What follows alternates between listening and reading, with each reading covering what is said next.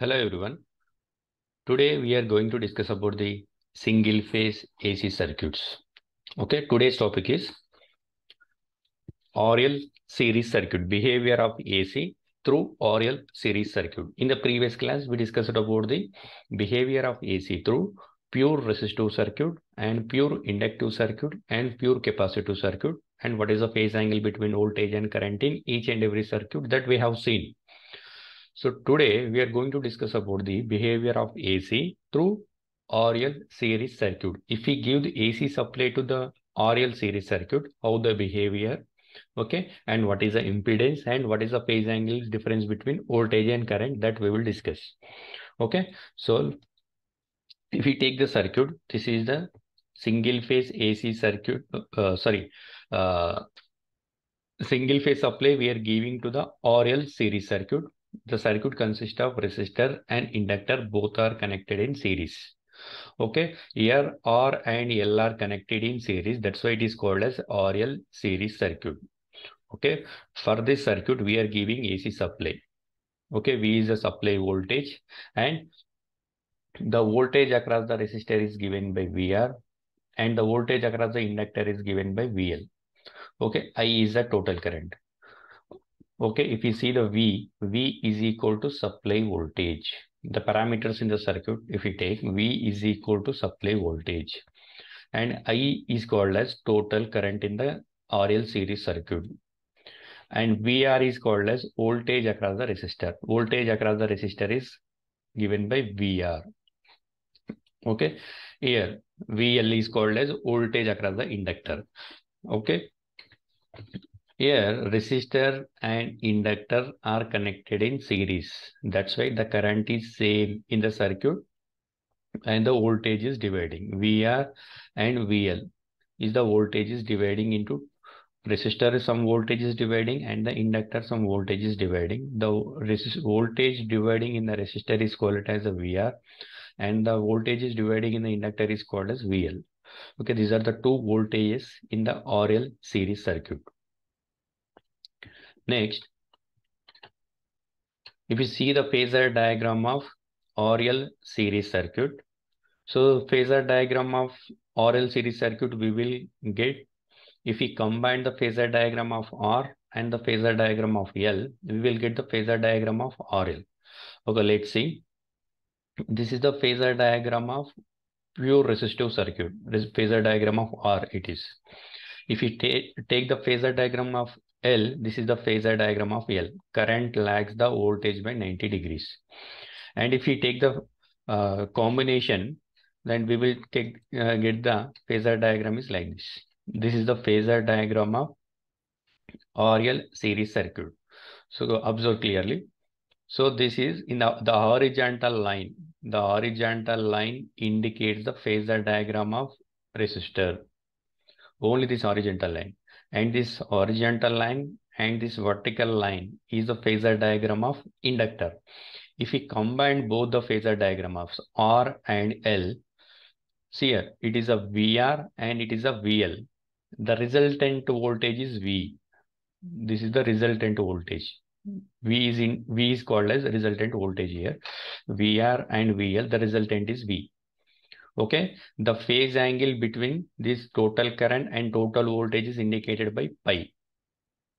Okay, so here, if we draw one line here parallelly, I am drawing one line that is parallel to this VL, voltage across the inductor. We will take one dotted lines here. Okay, why we are drawing this line? To form the triangle, we are drawing this line.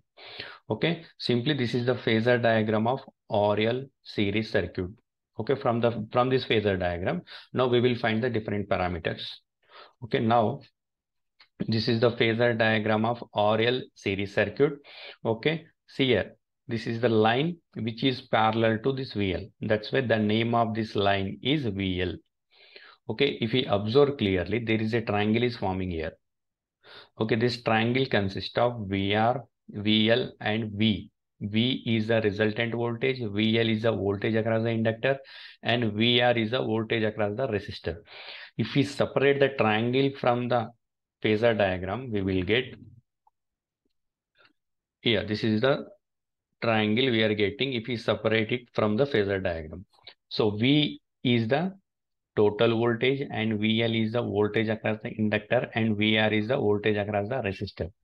So we know the formulas. V is equal to I into Z, total current into impedance. Okay, voltage across the resistor is equal to I into R. Voltage across the inductor is given by I into XL.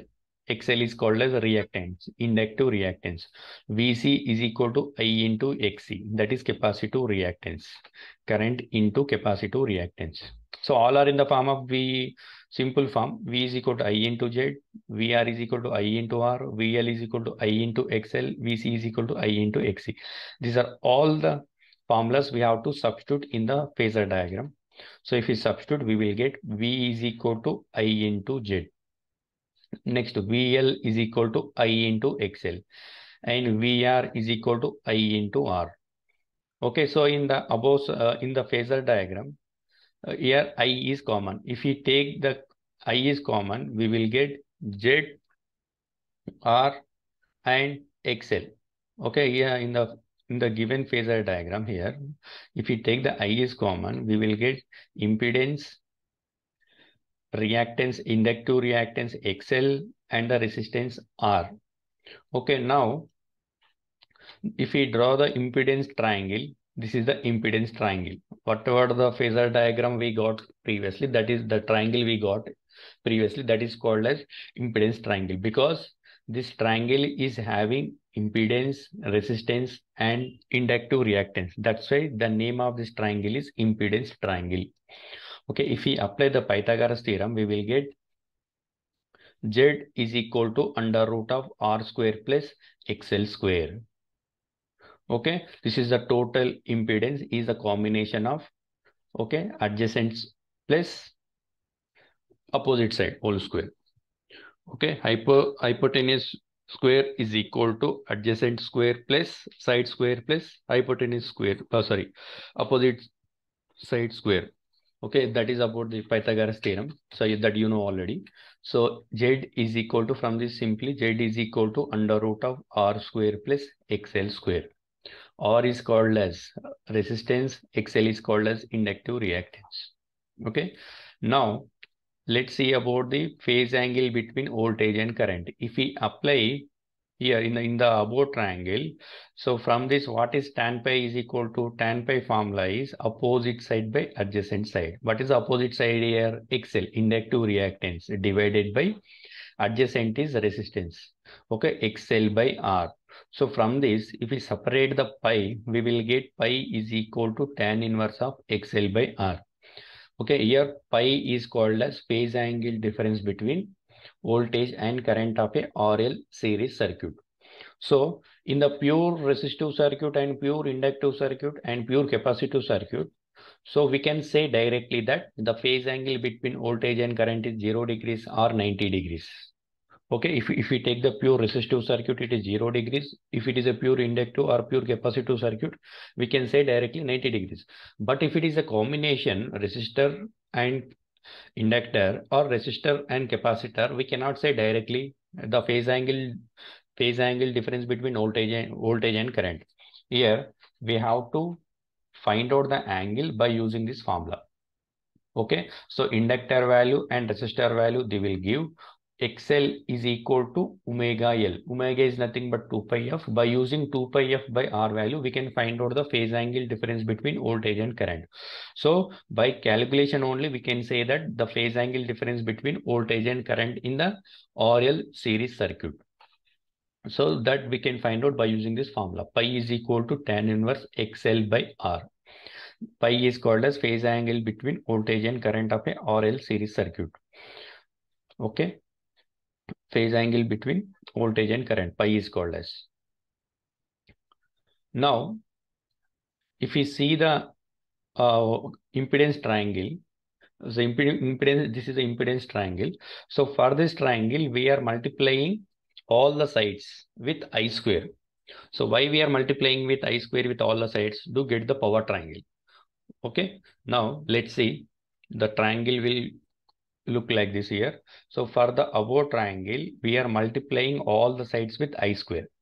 I square into Z, I square into XL, and I square into R. Like this, we will multiply all the sides with I square. So generally the power formula is I square into R. Okay, that we know already. That's why we are multiplying with I square.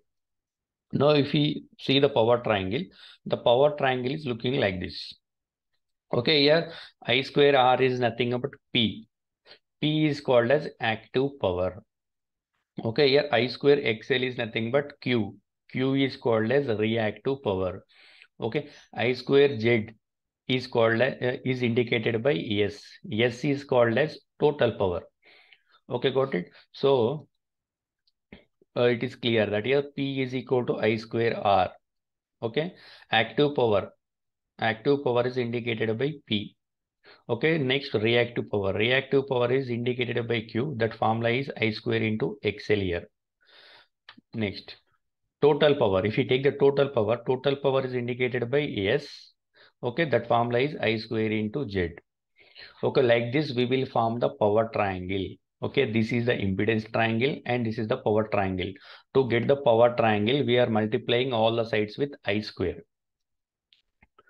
Now, let's apply the Pythagoras theorem to the power triangle.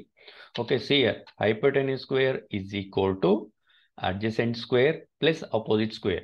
So S is equal to P square plus Q square under root. Okay, this is the formula of power triangle. S is equal to under root of P square plus Q square. So this is about the behavior of AC through parallel series circuit. In the next class, we will discuss about the RC series circuit.